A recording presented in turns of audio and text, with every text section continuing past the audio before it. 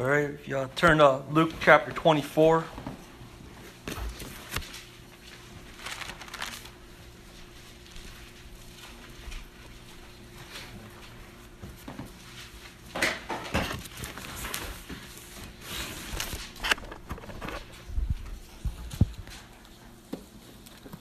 Luke chapter 24, and we'll look at verse 44.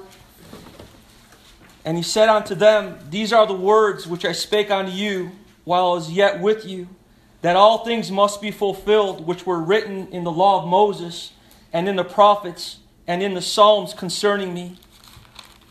And then he opened their understanding, that they might understand the Scriptures, and said unto them, Thus it is written, and thus it behoved Christ to suffer, and to rise from the dead the third day, and that repentance and remission of sins should be preached in his name among all nations, beginning at Jerusalem. And ye are witnesses of these things. And behold, I send the promise of my Father upon you. But tarry ye in the city of Jerusalem until ye be endued with power from on high. All right, let's pray. Dear Heavenly Father, Yeshua, I just come to you this afternoon and I pray for that power from on high. I pray what you've endued unto your apostles and your disciples back almost 2,000 years ago, that you continue, Jehovah, to pour out your Holy Spirit, your Ruach Kodesh, Jehovah, upon those saints, Jehovah, that have called upon your name, that have truly repented, Jehovah, and that have confessed their sins and put their faith and trust in thee. And I pray for those here listening, Jehovah, I pray for myself. I pray for each one of us that you fill us with your Holy Spirit. I pray you bless this time of fellowship and bless this message. I pray you use it for your honor and your glory. Yeshua Mashiach, I pray. So be it. Amen. So this verses, we read this last Sabbath and a couple other times, and it seems like when I started this, I guess call it a series, I went towards the foundation of our faith. And I know Brother Matt and Brother Steve, they've been listening to it, what I've been going on. And I'll tell you the truth, I don't know where the Holy Spirit's been taking me week after week. You asked me to come today, I don't have a message. All right, I didn't have a message. When you asked me, I just wait upon Yeshua. All right? And if I tell you some things, it'd be hard to believe, all right, that I don't go off and study, like dig into books and all that. I just let the Holy Spirit just give me what He's going to give me. And what I'm going to share with you today, it was just like a thought. Because I was praying, it was Wednesday night, I'm like, I don't have a message yet. And I'm like, usually I get up on Saturday, like today, and I just go in my room before I start, just like you guys are gathered together, and I'll just go and shut the door. And I've learned to just trust in Yeshua, just pick up my pen and it all comes. All right? And today it's something that the Holy Spirit gave Wednesday night.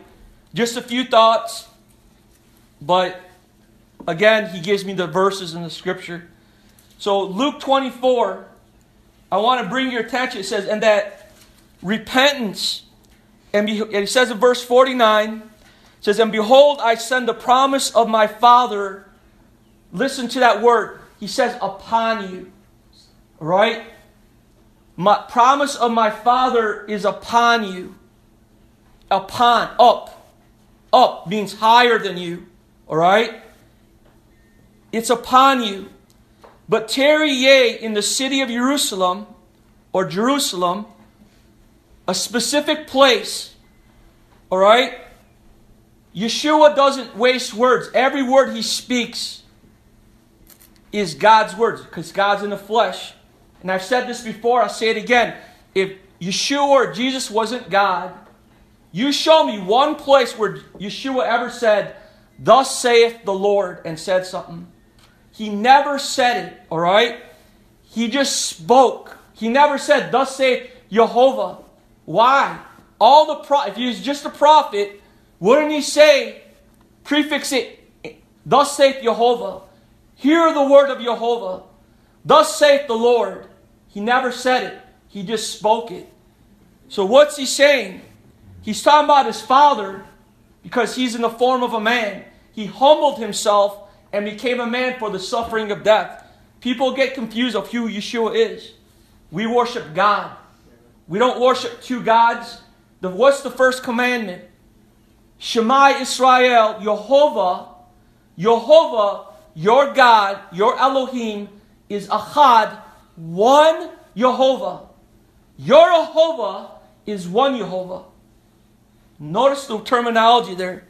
He says, and behold, I send the promise of my Father upon you, but tarry ye in the city of Jerusalem until you be endued. Again he says it, with power. And we preached just a month or two ago, exousia in the Greek, with power from on high. Alright? From on high. And just remember that. Alright? Turn to Isaiah 42:11. You can kind of put a bookmark there where we're just at. Isaiah chapter 42. And this should be familiar because we've been reading this verse a couple times, last maybe couple Sabbaths.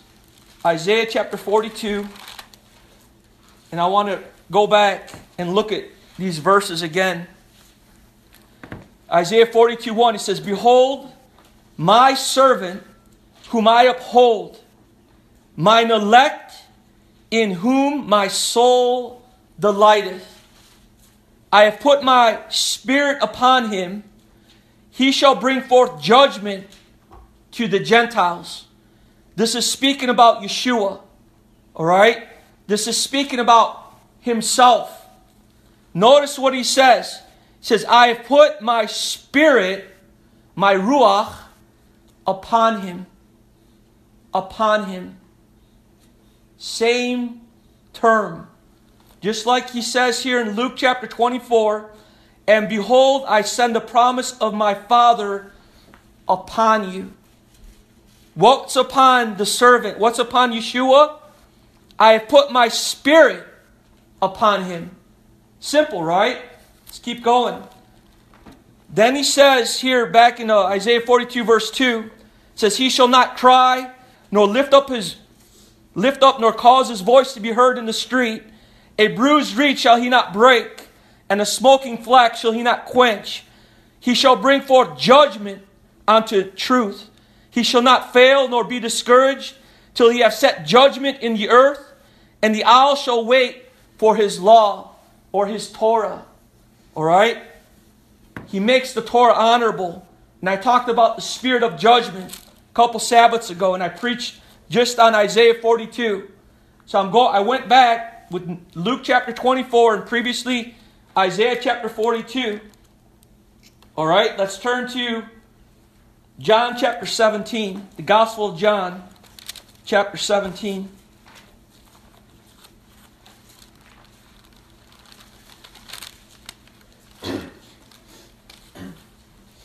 Remember Yeshua. What's he called? Yeshua Christ. Jesus Christ. What is Christ? Means anointed. He's called the Messiah. The Mashiach. Alright? He's anointed. Anointed with the Spirit. The same promise given to the disciples or the apostles in Luke 24. Here in Gospel of John chapter 17, listen to what Yeshua says. In verse 17, he says, sanctify them through thy truth. Thy word is truth.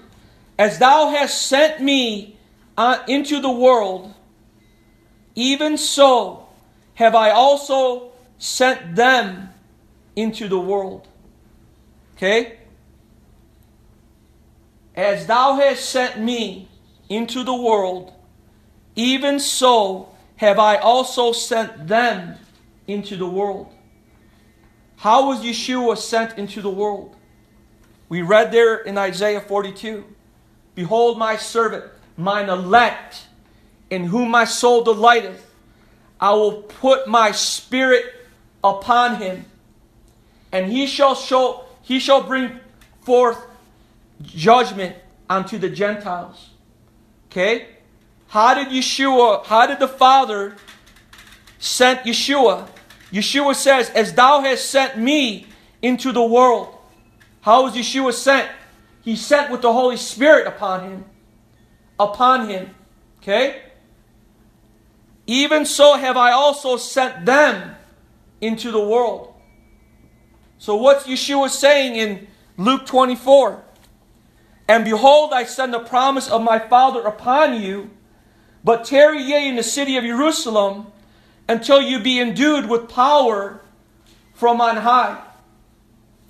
Yeshua was, even his enemy says, they cannot speak against the miracles. Yeshua says, if you don't believe my word, believe me for the work's sake, for they testify of me. Yeshua had power to perform miracles.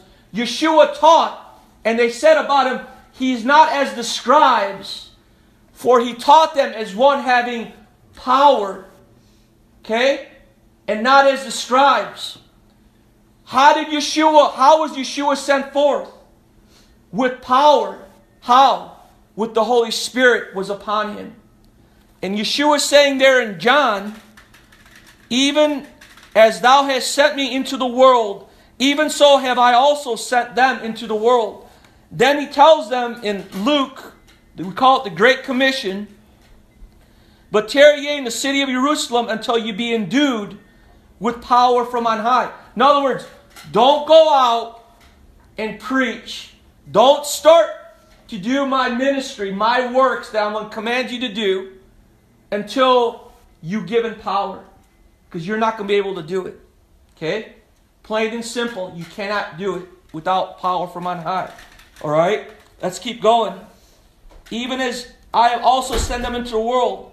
So last Sabbath we read Acts chapter 2. And I said Luke chapter 24 and Acts chapter 2 are one continuation. So let's go to Acts chapter 2.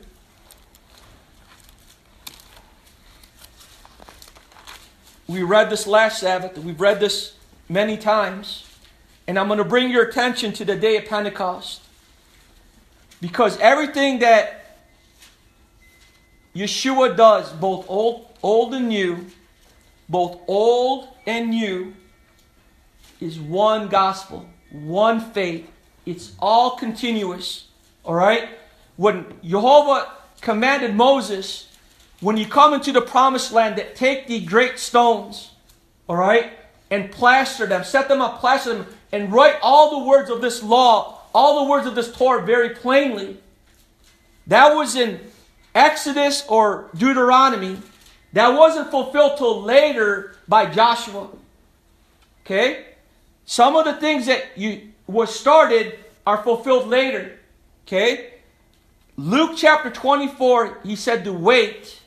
So you're going to wait the 50 days. Okay? It's fulfilled here in Acts chapter 2. Alright? But there's more being fulfilled here than just another feast day. It's all telling you something more.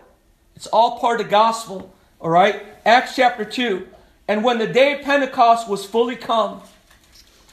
Notice, and I preached this last year, by the way, on Pentecost. I don't know if it's recorded, but I preached it on the day of Pentecost.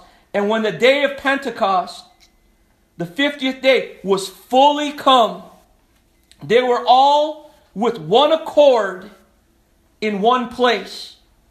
One accord. One like a chord. When you strike a chord, they were all with one accord. They're so unified. There's so much oneness in the Holy Spirit. They're with one accord. Alright? Alright? They're achad. They're one. And suddenly there came a sound from heaven as of a rushing mighty wind, with one accord in one place. Okay? And now the mighty wind comes in, and it filled all the house where they were sitting. And there appeared unto them cloven tongues, like as of fire. And remember that. A cloven tongue as of fire. And it sat upon each of them. And they were all filled with the Holy Ghost, and began to speak with other tongues as the Spirit gave them utterance. Okay? And they're dwelling at Jerusalem. This is where it occurred.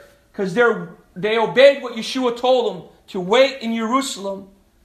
And they're there, and I believe they're in a special place where I'm going to get into here shortly. But notice when the Holy Spirit comes, there appears unto them cloven tongues like as a fire. Alright? Fire in the temple, we're going to talk about it, required oil. Okay? It required oil to light it. Okay? To power the candlestick, you need oil. You have to have the oil. Right? You're going to remember all these key words. You keep remembering this. Remember, it's the day of Pentecost, the day of first fruits. It's the ingathering of the tithes. Okay? All of this is showing you something. Alright? Yeshua, alright, turn to Matthew chapter 3. When Yeshua says, as thou hast sent me, how was Yeshua sent? Alright? Let's go back and cover the sequence of how Yeshua was sent, because we're sent the same way. We have to wait for the power. And here in Matthew chapter 3, and we'll just start in verse 13, how does Yeshua start? How was he sent into the world? Verse 13 of Matthew chapter 3 says, then cometh Yeshua from Galilee to Jordan unto John to be baptized of him. Okay? He starts off with the baptism. Okay? In baptism, there's a reason for baptism. Okay? There's a reason for the washing of the flesh. Go back, read the Torah. Go read the law. Go read the mitzvah, the commandments. All of this, one story, one gospel, all written about Yeshua. All of it is for a purpose. Okay? Everything is there. Everything builds upon. We've been laying the foundation. It's a stone. Why is it a stone? Because the foundation doesn't move. You dig deep. You make it a rock. It's hard. It's a stone. It never changes. Why? Because that's the foundation. It's not supposed to waver. You're not supposed to change. You're not supposed to drift. You continue. You lay the foundation. It's a stone. And I'm going to get into shortly. We're getting started. Jacob, what did he do to the stone? He set it up for a pillar. What did he do? He put oil on it. And I preached this many times, and the Holy Spirit keeps coming back to it.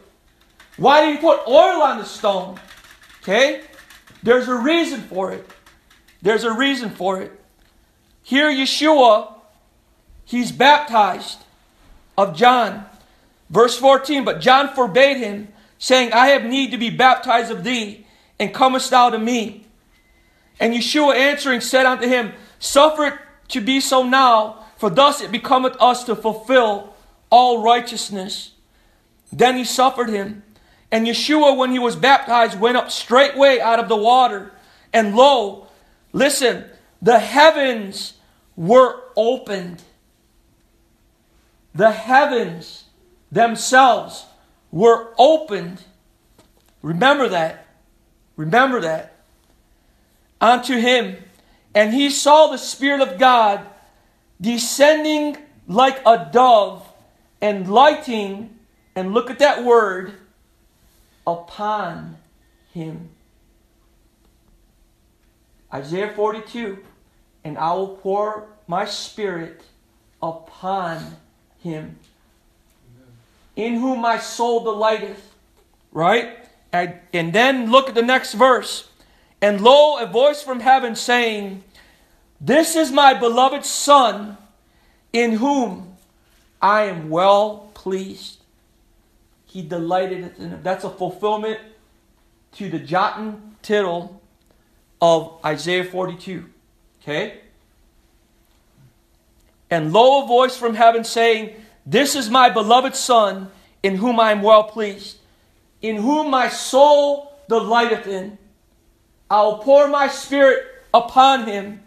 And he saw the Spirit of God descending like a dove and lighting upon him. Okay? Look at the next chapter, chapter 4. Then was Yeshua led up of the Spirit into the wilderness to be tempted of the devil. All right? So how was Yeshua sent? Baptism, endued with power from on high. Okay? Then there's a time of 40 days. There's some time. In verse 2, and when he had fasted 40 days and 40 nights, he was afterward a-hungered. So now he's tempted. And I preached this maybe months ago, where when Satan tells him, go and make these stones bread. Okay? What did Yeshua say? Thou shalt not live by bread alone, but by every word of God. All right? Then he goes out, and let me find the verse. Verse 17. Matthew chapter 4, verse 17. Okay? Actually, let's go up to verse 12. Now when Yeshua heard that John was cast into prison, he departed into Galilee. And leaving Nazareth, he came and dwelt in Capernaum, which is upon the seacoast in the borders of Zebulun and Nephthalim, that it might be fulfilled which was spoken by Isaiah the prophet, saying, the land of Zebulun and the land of Nephthalim, by the way of the sea, beyond Jordan, Galilee of the Gentiles. The people which sat in darkness saw a great light, and to them which sat in the region and shadow of death, light is sprung up. The beginning of his ministry. Verse 17. From that time, Yeshua began to preach and to say, repent, for the kingdom of heaven is at hand. Even as thou sent me into the world, so I send them. Have I sent them into the world? All right? Notice the sequence. Yeshua is baptized. He's endued with power. All right? And then he starts his ministry. And I preached this last week or week before. The apostles' doctrine. I think it was last Sabbath. All right? What was Peter preaching on the day of Pentecost? Repentance for the remission of sins. Right? On the day of Pentecost. What was Paul doing? Let's turn to Acts chapter 2. Acts chapter 2, verse 38 or 37. It says, now when they heard this, they were pricked in their heart, and said unto Peter and to the rest of the apostles, men and brethren, what shall we do? Then Peter said unto them, repent and be baptized, every one of you, in the name of Yeshua, Mashiach, or for the remission of sins, and ye shall receive the gift of the Holy Spirit. Notice, it's a gift. The gift of the Holy Spirit or the Holy Ghost. For the promise is unto you and to your children and to all that are far off, even as many as our Lord our God shall call. And with many other words did he testify and exhort, saying, save yourselves from this untoward or perverse generation. All right? And they that gladly received his word were baptized. All right? We read that verse. So Yeshua starts to preach. From that time, Yeshua began to preach and to say, Matthew 4:17, and to say, repent, for the kingdom of heaven is at hand. And then I read last Sabbath, Acts chapter 20. Let's go there real quick. Acts chapter 20, verse 17.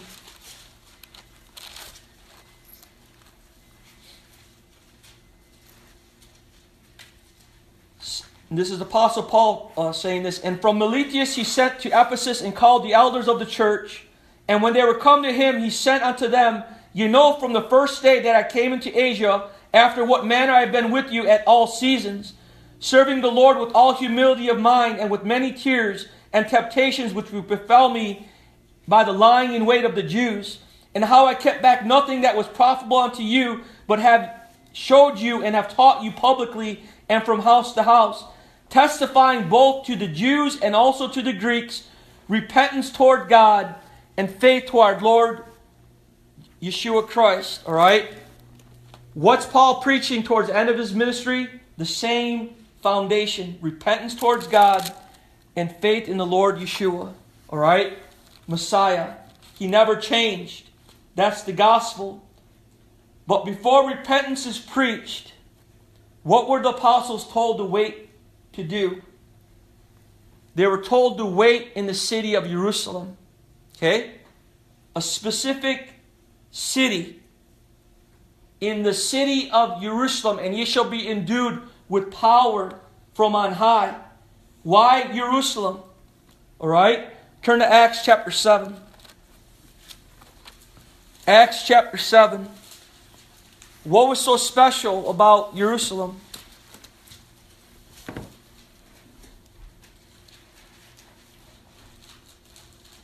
Acts chapter 7, this is where the Apostle Stephen, a man full of the Holy Spirit, towards the end of his sermon, let's just skip to verse 43. It says, Yea, ye took up the tabernacle of Moloch, and the star of your god Remphan, figures which ye made to worship them, and I will carry you away beyond Babylon.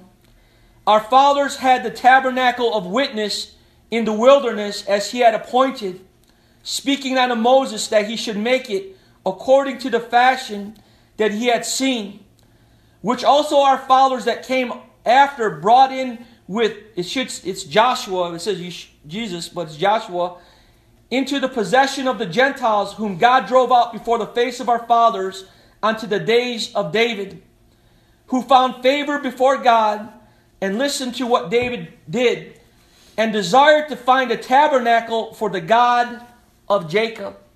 Okay? But Solomon built him an house.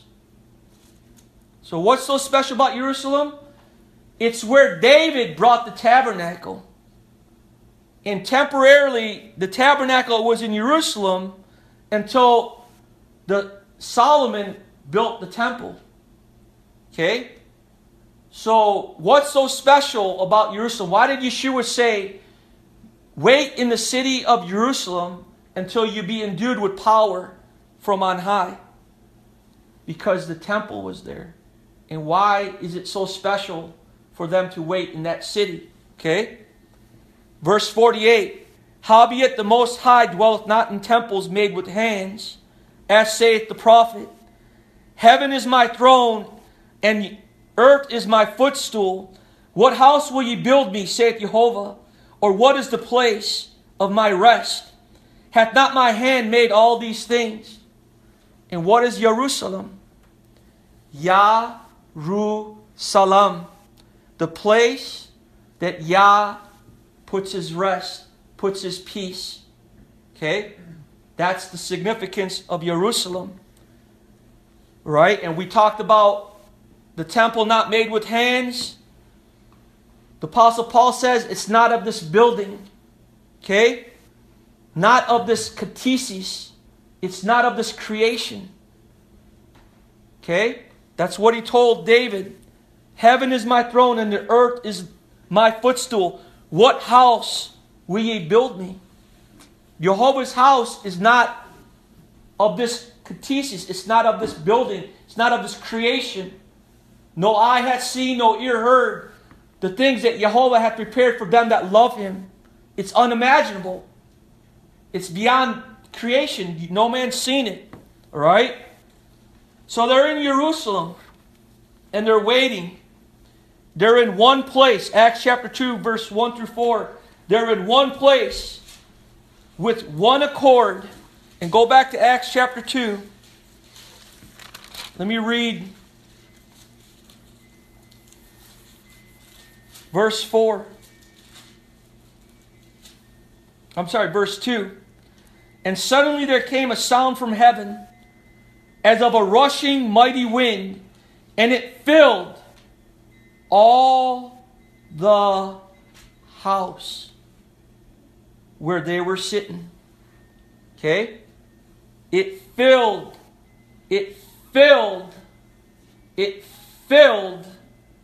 all the house. Okay? It's the day of Pentecost. What's the day of Pentecost? It's the day of ingathering. It's the day of first fruits. Okay? I'm going to show you some other verses. Okay? The temple, when David built it and Solomon built it, had rooms. You call them little houses. And in those rooms, the storehouses, they would bring the tithes in. Remember, this is Pentecost. It's not by coincidence. All this is for a reason, like I said. Nothing is to be looked over. Nothing is just, it's just some city, who cares? Blah, blah, blah. It's a day of Pentecost, whatever. No. When the day of Pentecost was fully come, okay, it's to the exact millisecond. It's the exact purpose, the exact design, the exact shadow and figure of the true.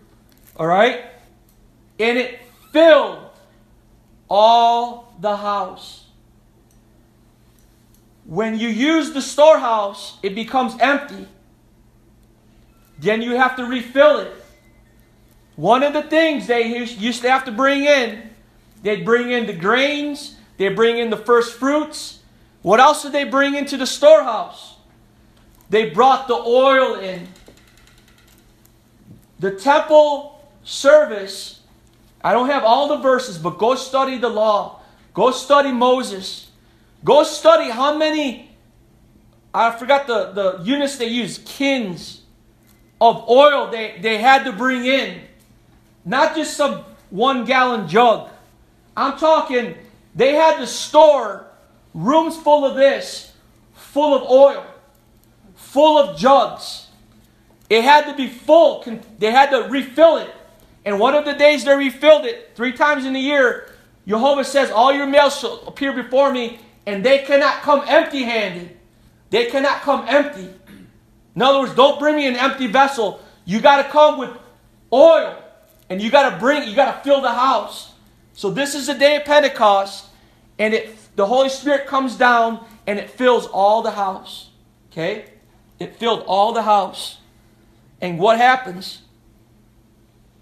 It filled all the house where they were sitting. They were in one place. And if you know how I preach on places. I preach on geography. Okay? It's specific. Why does it say? Why did Jacob, when he anoints the oil, he was in a certain place? It says 4 times, a certain place, a place, a certain place. Over and over it tells you a certain place was Jacob. This is Bethel. It's a certain place. Why would the scripture be so redundant? Why is here in book of Acts, it says, and it filled all the house where they were sitting. And there appeared unto them cloven tongues, like as of fire, and it sat upon each of them. And like I said earlier, you have the candlestick. One of the commandments for lighting the candlestick, we're going to get into the verses, was to have oil. Okay? Let's keep going. Turn to Malachi chapter 3.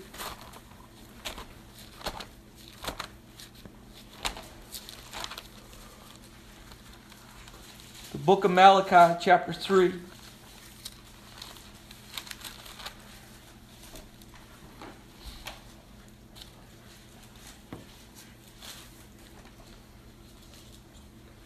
Let's just start in verse 1. It says, Behold, I will send my messenger, and he shall prepare the way before me. It's John the Baptist. And then he says, and Adon, which is Yeshua, whom ye seek, shall suddenly come to his temple, even the messenger of the covenant, whom ye delight in. Behold, he shall come, saith Jehovah Sabaoth. But who may abide the day of his coming? And who shall stand when he appeareth? For he is like a refiner's fire, and like a fuller's soap. And what did John the Baptist testify of Yeshua? Whose fan is in his hand, and he will thoroughly purge his floor. He will baptize you with fire. What's the day of Pentecost? They were baptized with fire. Okay? Cloven tongues of fire appeared on each one of them. This is a fulfillment of Malachi chapter 3, verse 2. But who may abide the day of his coming, and who shall stand when he appeareth? For he is like a refiner's fire, and like a fuller's soap. And he shall sit as a refiner and purifier of silver. Takes a lot of heat for that. And he shall purify the sons of Levi, and purge them as gold and silver, that they may offer unto Jehovah an offering in righteousness.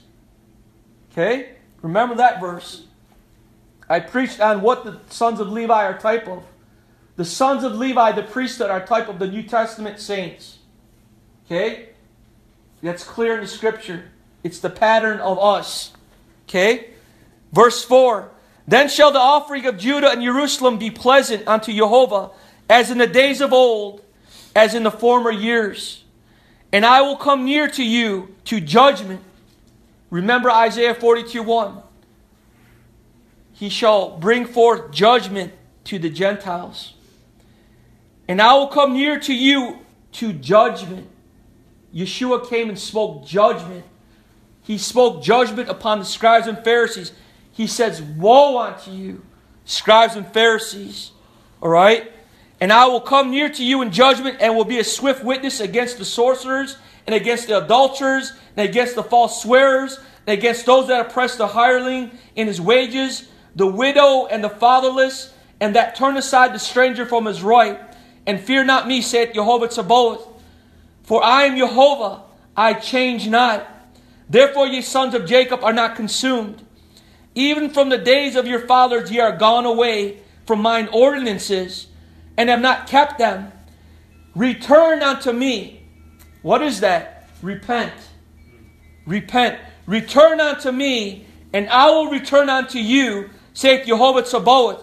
But ye said, wherein shall we return? Okay. Verse 8. Will a man rob God? Yet ye have robbed me. But ye say, wherein have we robbed thee? In tithes and offerings. Okay. Ye are cursed with a curse, for ye have robbed me, even this whole nation. Bring ye all the tithes into the storehouse. Where?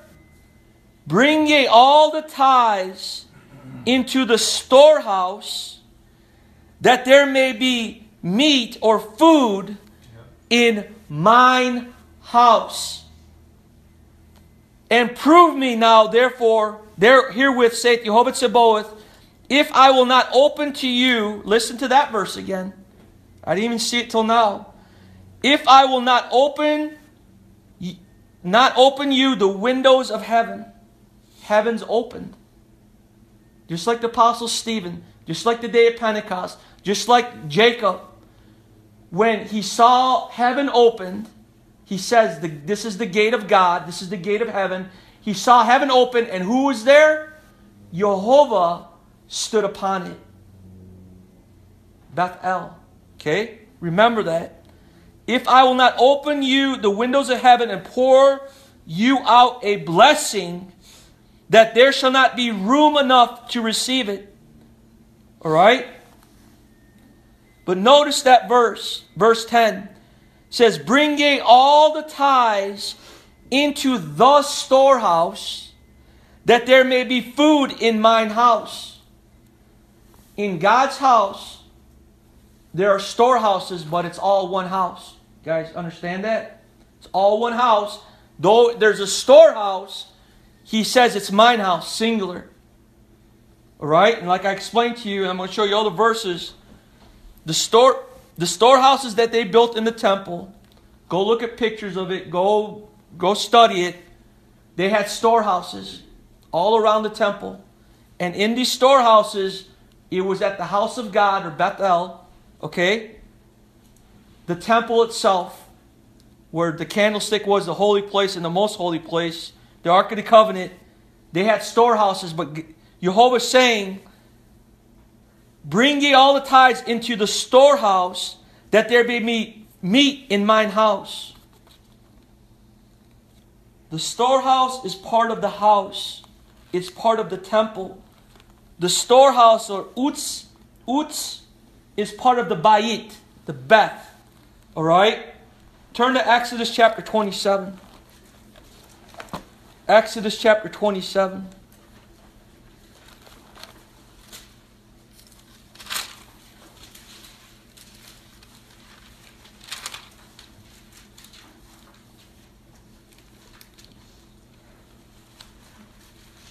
Actually, I'm going to start in verse 9. This is going to give you a little bit of an idea of how the tabernacle was built, and the temple was based on the pattern of the tabernacle. Alright? The tabernacle here, it has a court. It has the gates. Same thing as the temple. Has a court, has a gates, has the center temple, the center house. Alright? Everything that is described here is the way that the temple, or the house of God in Jerusalem, was built. Exodus chapter 27 verse 9 says, And thou shalt make the court of the tabernacle for the south side southward. There shall be hangings for the court of fine twined linen of 100 cubits long for one side. Okay? 300 feet. I'd say a cubit's like 3 feet. Or something like that. Verse 10, And the 20 pillars, notice the word pillars. Okay? And the 20 pillars thereof, and their 20 sockets shall be of brass, and the hooks of the pillars and their fillets shall be of silver. And likewise for the north side and the length there shall be hangings of 100 cubits long, and its 20 pillars and their 20 sockets of brass, the hooks of the pillars and their fillets of silver. And for the breadth of the court on the west side shall be hangings of 50 cubits, their pillars 10 and their sockets 10. And the breadth of the court on the east side eastward shall be 50 cubits. The hangings of one side and of the gate shall be 15 cubits, their pillars 3 and their sockets 3. And on the other side shall be hangings 15 cubits, their pillars 3 and their sockets 3. And for the gate of the court shall be an hanging of 20 cubits of blue and purple and scarlet and fine twined linen, wrought with needlework, and their pillars there shall be 4 and their sockets 4. All the pillars round about the court shall be filleted with silver. Their hooks shall be of silver, and their sockets of brass. Alright? Let me keep going and find the verse. Alright, a couple more verses. Verse 18. The length of the court shall be 100 cubits, and the breadth 50 everywhere, and the height 5 cubits of fine twined linen, and their sockets of brass. All the vessels of the tabernacle, and all the service thereof, and all the pins thereof, and all the pins of the court shall be of brass. Look at verse 20. And thou shalt command the children of Israel that they bring thee pure oil olive, beaten for the light, to cause the lamp to burn always. Okay? What were they commanded to bring? That they bring thee pure oil olive, beaten for the light, to cause the lamp to burn always. In the tabernacle of the congregation without the veil, which is before the testimony, Aaron and his son shall order it from evening to morning before Jehovah.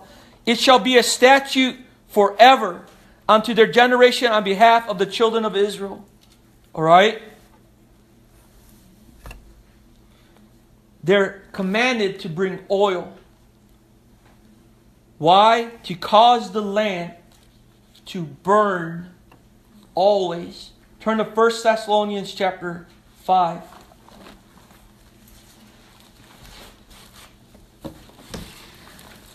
1 Thessalonians chapter 5. The lamps were commanded as an ordinance to burn always.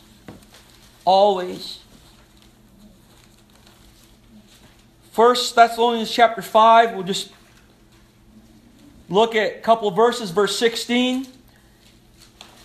He says, rejoice evermore, or always. Pray without ceasing. In everything give thanks, for this is the will of God in Christ Yeshua concerning you. Look at verse 19. Quench not the spirit. Despise not prophesying. Prove all things. Hold fast that which is good. Abstain from all appearance of evil. And the very God of peace sanctify you wholly. And I pray, God, your whole spirit and soul and body be preserved blameless unto the coming of our Lord Yeshua Mashiach. Faithful is he that calleth you, who also will do it. Look at verse 19. Quench not the spirit. Don't let the lamp go out, that it may burn, the olive oil to cause the lamp to burn always. Always. All right? Turn to Matthew chapter 25. Matthew chapter 25.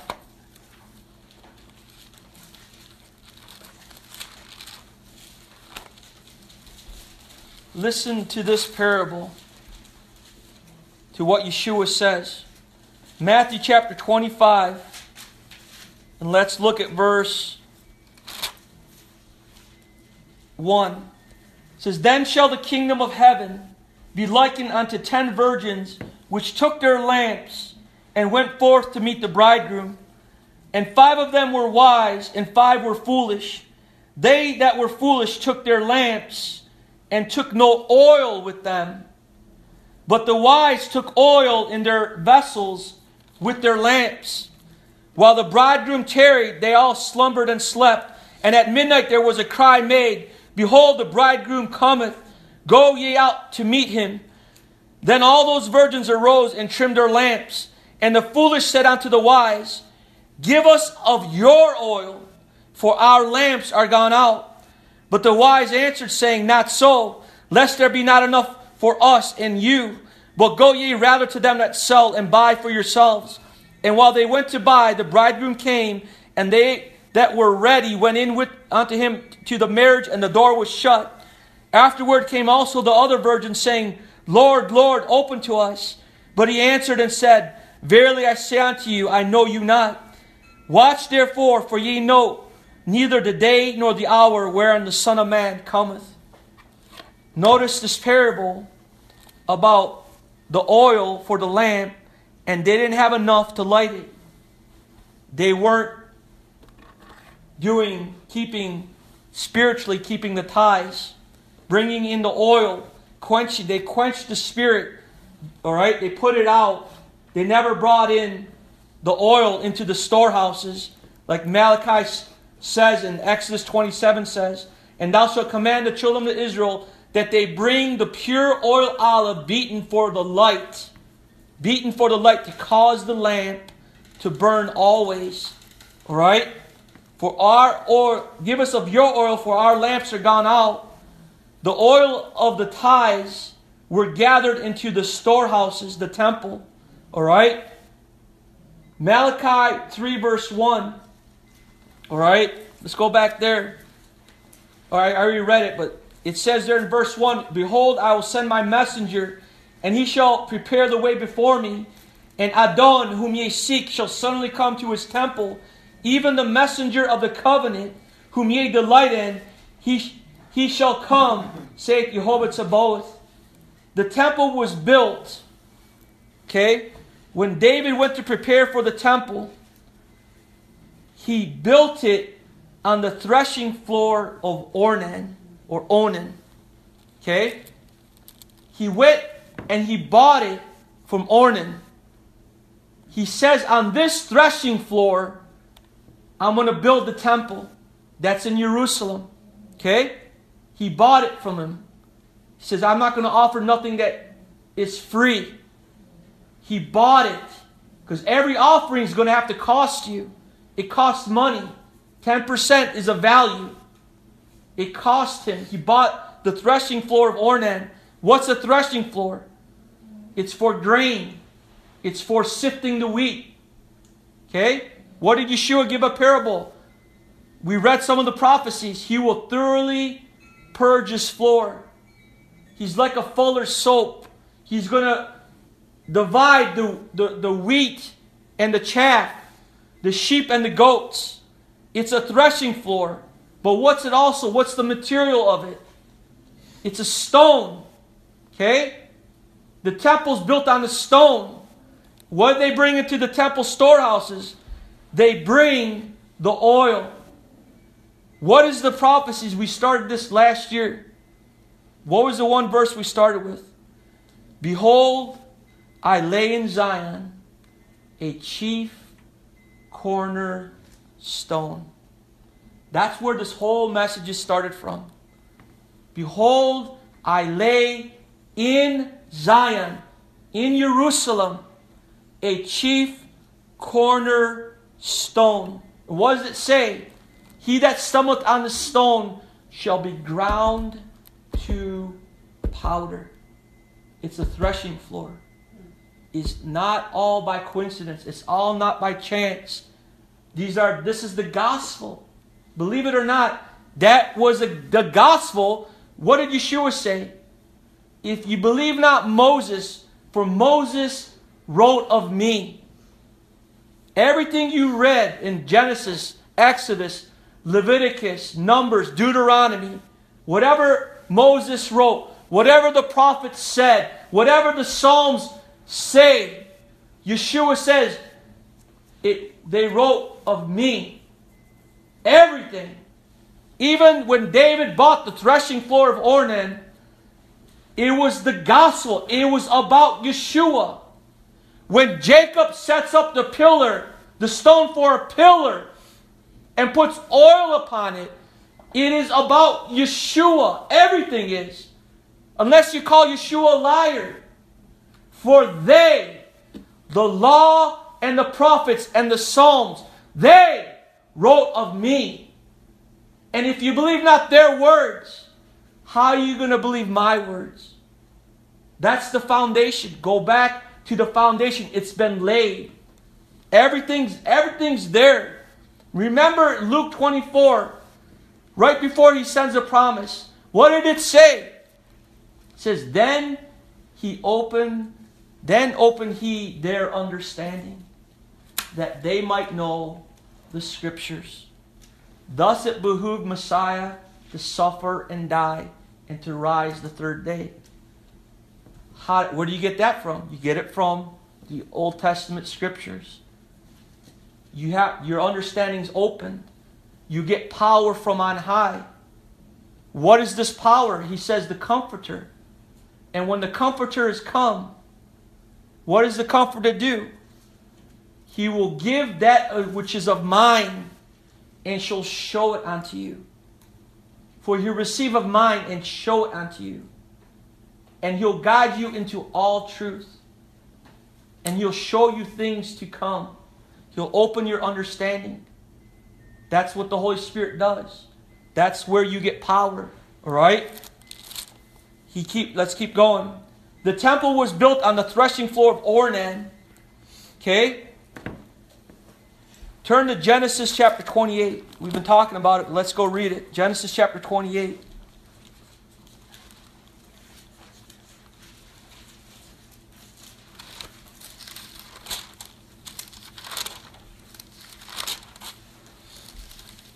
Listen to these verses, and then I want to make a point on what Jacob says.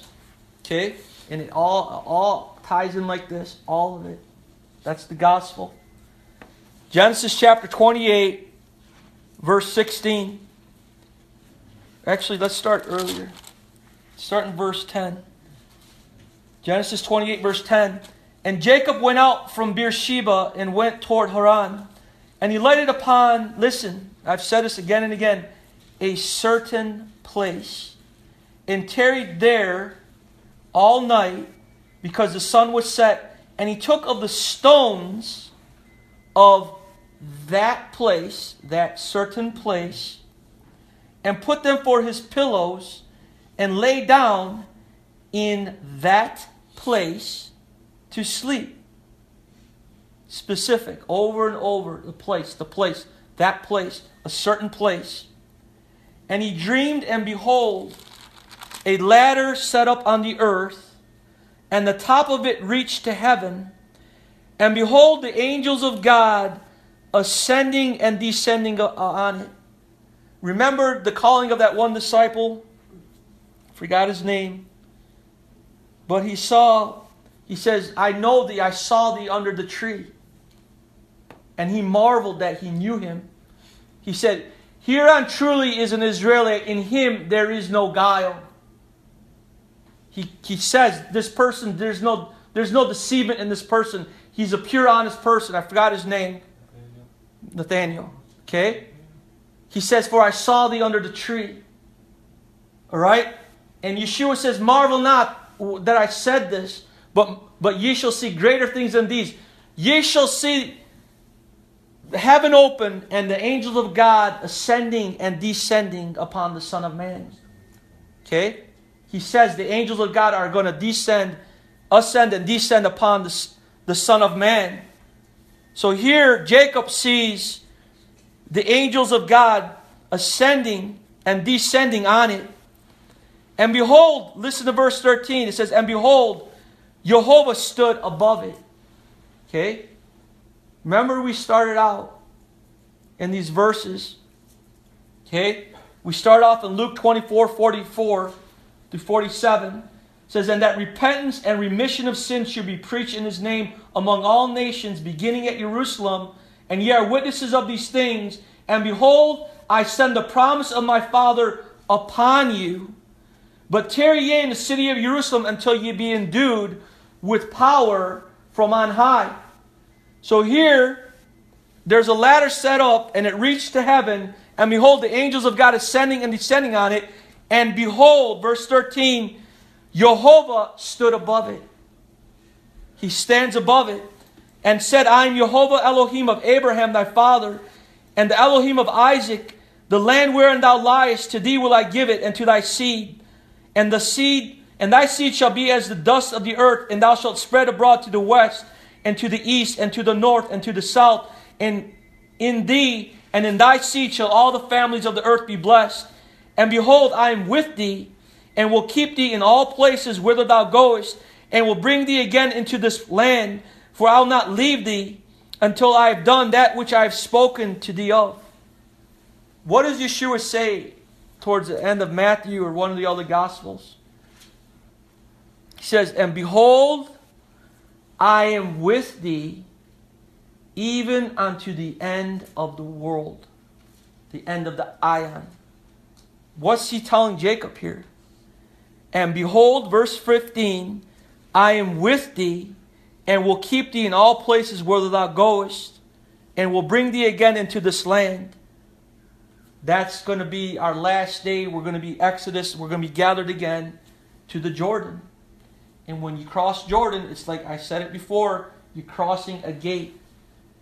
Why is it the same place that the children of Israel crossed the Jordan River, where they're commanded to take stones? And what did John the Baptist say? He's in the exact same place that the children of Israel crossed and were baptized. The exact same place. John the Baptist is appearing, preaching repentance, and they're crossing the Jordan River. And there are stones there. And what did John the Baptist say? He says, and say not within yourselves, we have Abraham to our father. For verily I say unto you, that God is able of these stones to raise up children, the seed unto Abraham. Jacob is the seed of Isaac, who is the seed of Abraham, to whom the promises were given. All right? And what is the promise to Jacob? Behold, I am with thee, and I'll keep thee, I'll protect thee. Look at verse 16. And Jacob awaked out of his sleep and said, Surely Jehovah is in this place, and I knew it not. And he was afraid and said, How dreadful is this place! This is none other but the house of God, and this is the gate of heaven.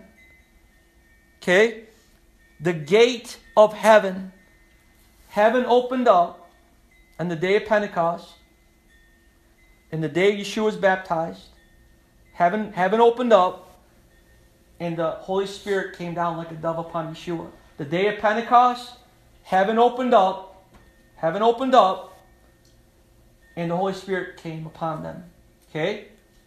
Here Jacob, heaven opens up. He calls it the gate of heaven. This is a dreadful place. This is none other but the house of God. This is the gate of heaven. He says there in verse 13, and behold, Jehovah stood above it. What's going on here? We know, I'm going to say what's going on by what Jacob does. Okay? What happens to Jacob? Look what he does. Jehovah is above him. Verse 18, and Jacob rose up early in the morning and took the stone that he had put for his pillows and set up for a pillar and poured oil upon the top of it. Kind of like he got saved that day. Okay? How do you know? He's doing something in the physical that he got spiritually. The Holy Spirit came upon him. So now he's doing something prophetically. Look at what he's doing. He's declaring to you the Messiah. He's called the stone of Israel, right? I read that to you in Genesis. Towards the end of his life. Try to find it. I think it's Genesis 49. Genesis 49, verse 24. But his bow abode in strength, and the arms of his hands were made strong by the hands of the mighty God of Jacob. From thence is the shepherd, the stone of Israel. Jacob is telling you the shepherd. What's he called? What's Yeshua called? What did Yeshua say about himself? I am the shepherd. I am the good shepherd. Right? And I know my sheep. And my sheep know my voice. Right? From thence is the shepherd. So here Jacob, before Yeshua came, he already knows that he's the shepherd. Right? Then he calls him the stone of Israel. Earlier in his life, whether he knew it or he didn't know it, Moses records what Jacob did. And Jacob rose up early in the morning and took the stone that he had put for his pillows and set it up for a pillar and poured oil upon the top of it. Yeshua Messiah, the Christ, the anointed. Okay? Then look what he does. And he called the name of that place Bethel. He calls it the house of God. Bait El, house El, God. But the name of that city was called Luz at the first. And Jacob, he vowed a vow, saying, if God will be with me and will keep me in the way, this way that I go, and will give me bread to eat and raiment to put on, so that I come again to my father's house in peace. Okay? The father's house is in Zion. Jerusalem's the father's house. It's a shadow of heavenly Zion. Then shall Jehovah be my God. Verse 22. And this stone, which I have set for a pillar, shall be God's house. And of all that thou shalt give me, I will surely give the tenth unto thee. There's your tithes. Now it ties into Pentecost. It ties into the oil, to what happened. All of it's part of the gospel. All right? Jacob anoints the stone that he set up for a pillar. All right? Luke 24, and behold, I send the promise of my Father upon you. Jacob pours oil. It says there in the end of verse 18, and set up for a pillar and poured oil, listen to that word again, upon the top of it. You see, all the time you read the word upon, all right, it's all telling you the mighty rushing wind, it comes down upon them in the day of Pentecost. What is this day? Yeshua says, and behold, I send the promise of my Father upon you. But tarry ye in the city of Jerusalem until you be endued with power from on high. It's telling you, all right? Where would the tithes be brought? Jacob vows to pay tithes. Where would it end up, the tithes to be brought? To the storehouses of the temple. Okay? The storehouses of the temple is where all of the tithes, including the oil, was to be brought. Bethel is God's house. The temple was the house of God. What Jacob did was prophetic. All right? And we just read Genesis 49:22. He's called the shepherd of Israel, the stone of Israel. All right? Turn to Exodus chapter 29. What's the significance of the oil being upon the stone? What does it mean? Turn to Exodus chapter 29.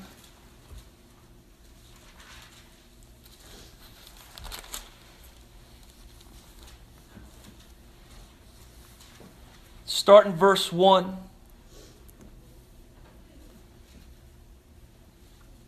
All right, verse 1. And this is the thing that thou shalt do unto them, to hallow them, to sanctify them. We read that verse, and I pray that your whole soul, body, and spirit is preserved blameless until the day of His coming. That was 1 Thessalonians. Your whole body, soul, and spirit be preserved blameless unto His coming. Faithful is He that calleth you, who also will do it. Remember that Yeshua is the priest after the order of Melchizedek. Remember that when Moses was setting up Aaron and his sons, here's the commandment for it. We're going to read it.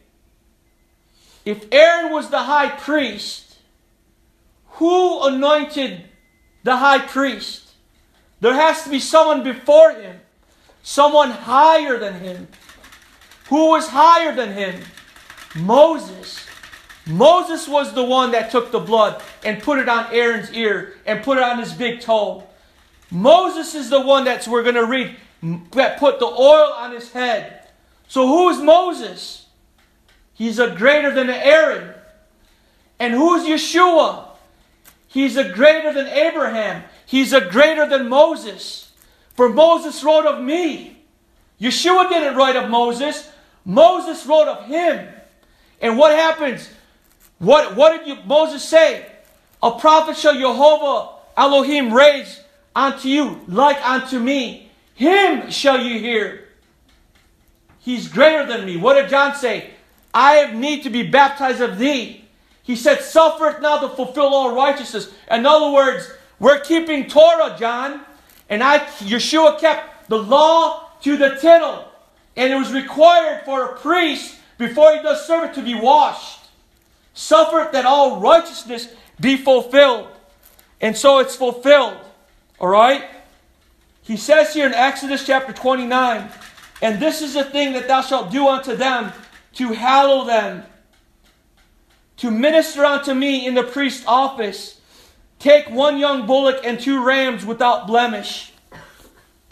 Remember, this is what they have to do before the service. Before this, you can serve Jehovah, you have to do this. Verse 2, and unleavened bread and cakes, and unleavened tempered with oil, and wafers unleavened, anointed with oil. Of wheaten flour shalt thou make them, and thou shalt put them into 1 basket, and bring them in the basket with the bullock and the 2 rams.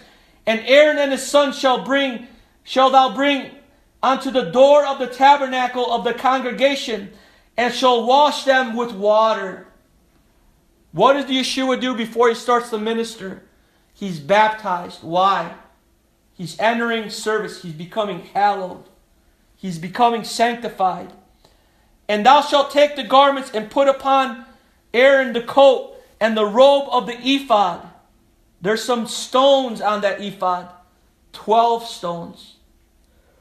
And the ephod and the breastplate, and gird him with the curious girdle of the ephod. And thou shalt put the mitre upon his head, and put the holy crown upon the mitre. And thou shalt take the anointing oil and pour it upon his head and anoint him. Listen to those words. Then shalt thou take the anointing oil and pour it upon his head and anoint him. And thou shalt bring his sons and put coats upon them, and thou shalt gird them with girdles, and Aaron and his sons, and put the bonnets on them, and the priest's office shall be theirs for a perpetual statute. And thou shalt consecrate Aaron and his sons. They're consecrated. They're hallowed with the oil. All right? The oil that is given is pointing you what Pentecost is all about. Without the oil being completed, they couldn't be hallowed. It's for the anointing. Even as Yeshua says, you sent me into the world, so have I sent them also into the world. How did Yeshua come? How did Messiah come? Why is he called Messiah? Why is he called the Anointed One? Why is he called Christ? Because he's anointed. They knew who he was. They expected him. All right? They poured oil. And Aaron and his sons shalt thou bring unto the door of the tabernacle of the congregation. It's a specific place. It's near the door of the tabernacle. Okay? All the storehouses face the tabernacle. All of it surrounded it. You got rooms. All of it faced the door of the tabernacle. All of it. Right? So where are they on the day of Pentecost? They're in a house. Where is this house? It's in Jerusalem. What happens the day of Pentecost? The Holy Spirit falls upon each of them and it fills all the house. I said that in Malachi that my storehouses might be full, that my house might be full. It's all one house. Right? Considered one house. What happens to them? The priests, the sons of Aaron, they're washed with water. It's baptism. Then in verse 7, what happens? Then shalt thou take the anointing oil and pour it upon his head. All right? Turn to 1 Peter chapter 2. We've read this verse many times. But listen to what he's saying now. Go back. We started out with this verse last year. 1 Peter chapter 2. Let's go back now, after learning what we've learned, and read this verse again. 1 Peter chapter 2.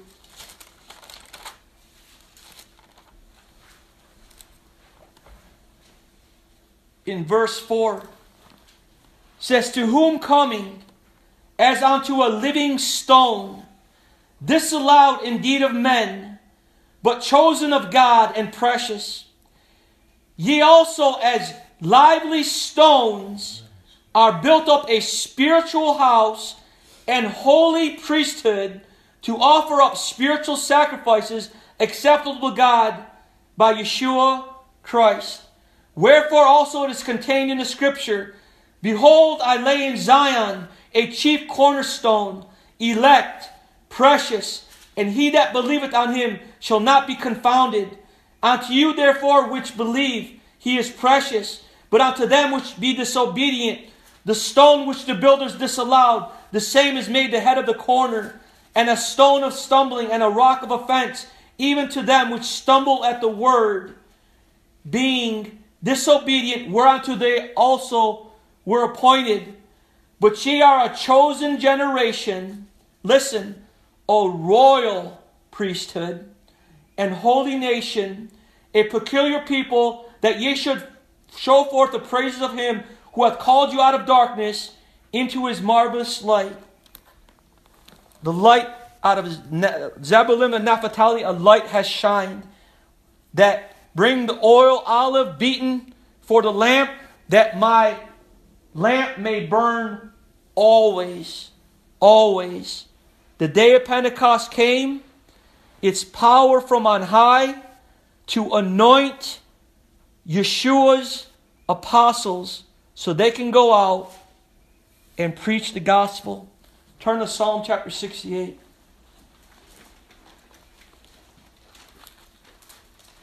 Psalm chapter 68.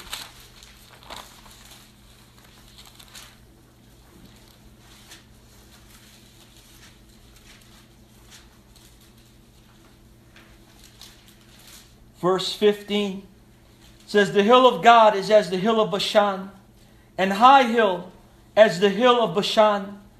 Why leap ye high hills? This is the hill which God desireth to dwell in.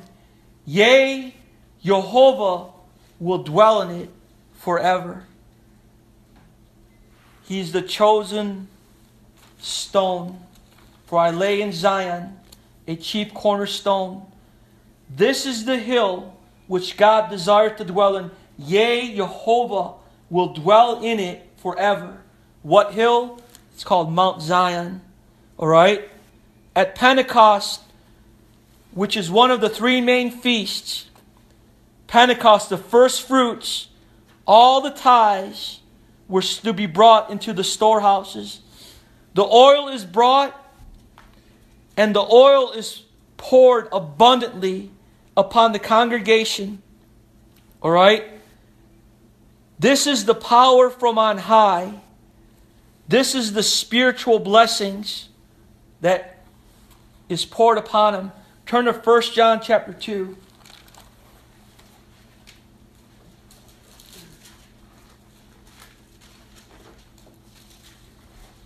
1 John chapter 2.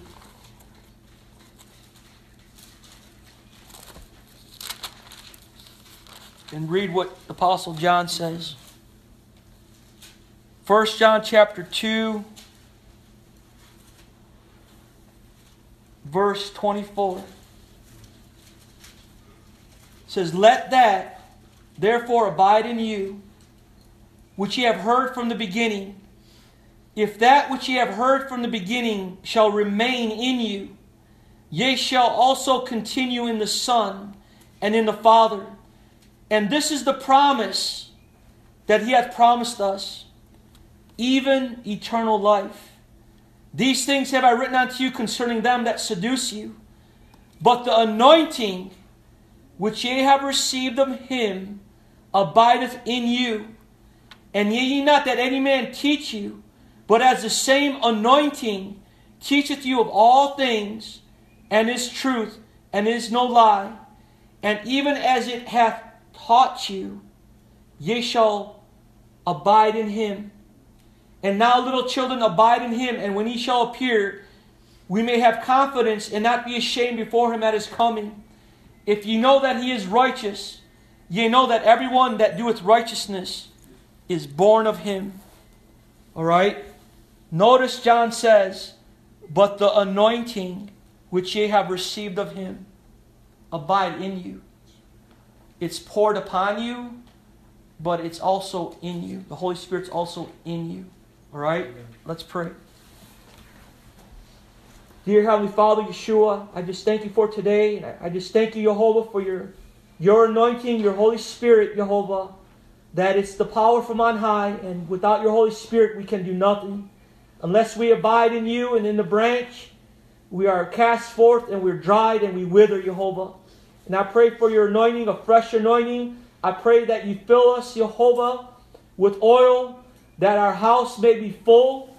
And I pray, Yeshua Mashiach, that you help us to continue to nurture and to grow in Thee, and to bring the first fruits, to bring in the tithes, and to continue to grow, Jehovah. And I pray for this coming Passover, Jehovah, that we may be worthy of Your body and Your blood.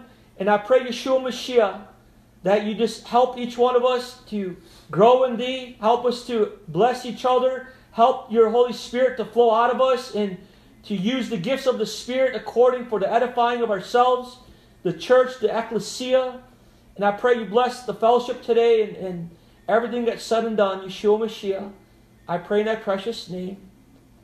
So be it. Amen.